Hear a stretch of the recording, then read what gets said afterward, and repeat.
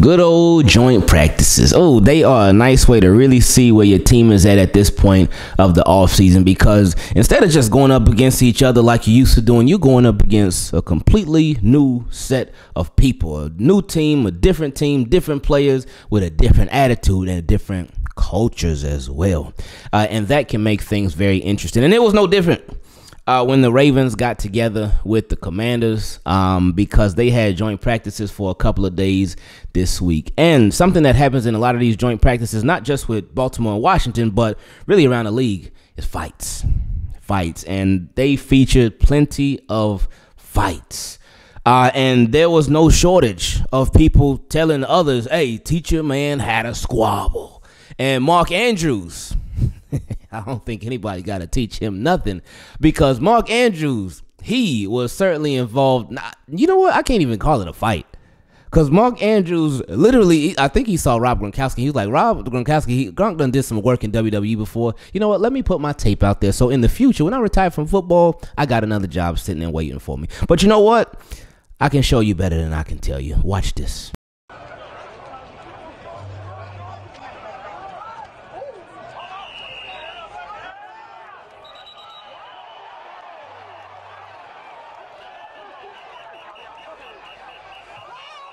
So you see how with Mark Andrews, like, that's why I couldn't even call it a fight, because Mark Andrews literally picked the guy up, slammed him, and started walking away like it was nothing, man. But Mark Andrews, like, he has definitely had some frustrating moments in this training camp, that being one of them, because apparently he caught the ball. I don't know if he fumbled it, the ball got like knocked out or something. And you know, like, I guess it's a thing with tight ends where if they make a catch and somebody punches the ball out of their hands, they get really upset. Because remember the video of Travis Kelce?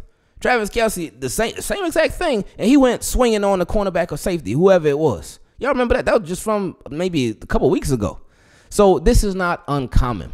But with Mark Andrews, he has had some frustrating moments, and that was definitely one of them. Another one was he's upset at Lamar Jackson the other day because I think they said Lamar Jackson threw a touchdown to Nelson Aguilar, but Mark Andrews, he was wide open.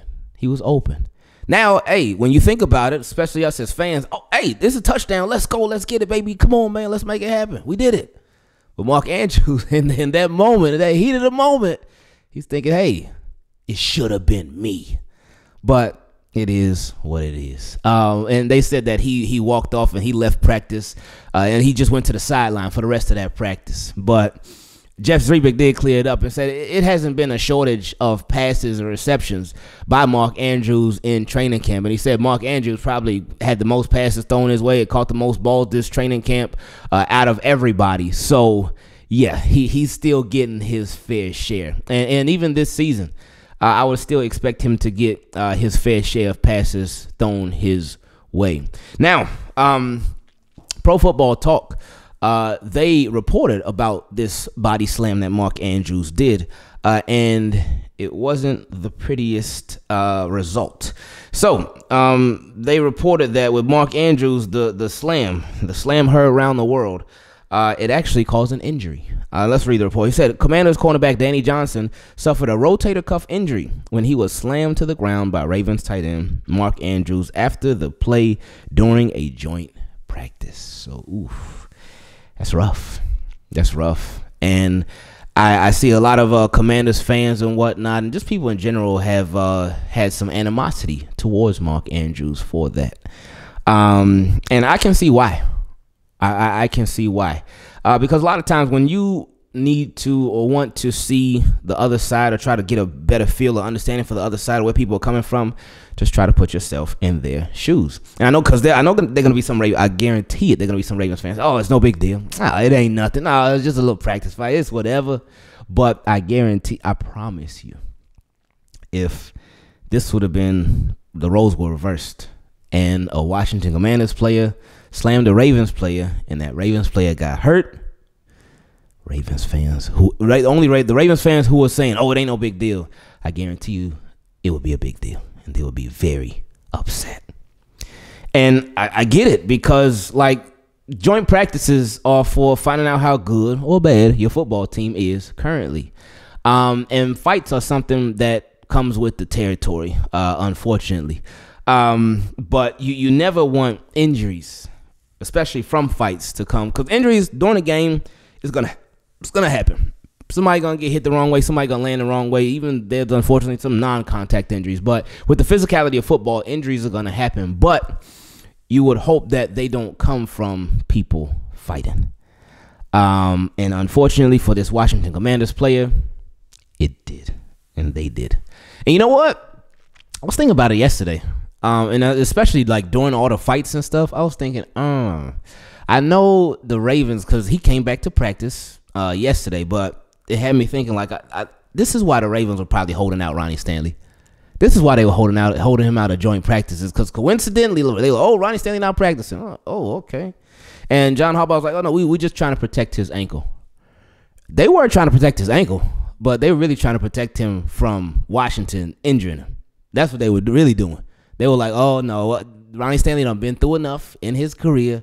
We ain't taking no chances. We ain't taking no kinds of risks. Ronnie Stanley, you just chill for the next couple of days. You just stay home and play some FIFA or something like that. You take it easy. Because they know the history's there, and they don't want history to repeat itself. So they kept him far, far away from the Washington Commanders. But anyway, I do wonder, like, if this, and Pro Football Talk mentioned this, if this could possibly start leading to there being fines or there being even possible suspensions if there's fights at practices, especially not even just fights at practices, but fights that end up leading to injuries, which you obviously hope never happens. But in this case, it happened. So just something to think about. But Mark Andrews, I'm sure he will start channeling all that frustration and turn it into a positive season that he won't be frustrated with. Anyway, team, keep it clean. I love y'all. I appreciate y'all. Make sure you subscribe to the channel. Turn your notifications on so you do not miss not one single video. Appreciate y'all watching as always. Leave a like on the video if you haven't already. And thank you for 68,000 subscribers. We officially at 68,000, so I appreciate y'all a lot, because that is 68,000 people that are extremely crazy. I don't know why y'all subscribe to this channel, but the fact that you did means y'all are just as crazy as me. I love you. I appreciate you, and we out.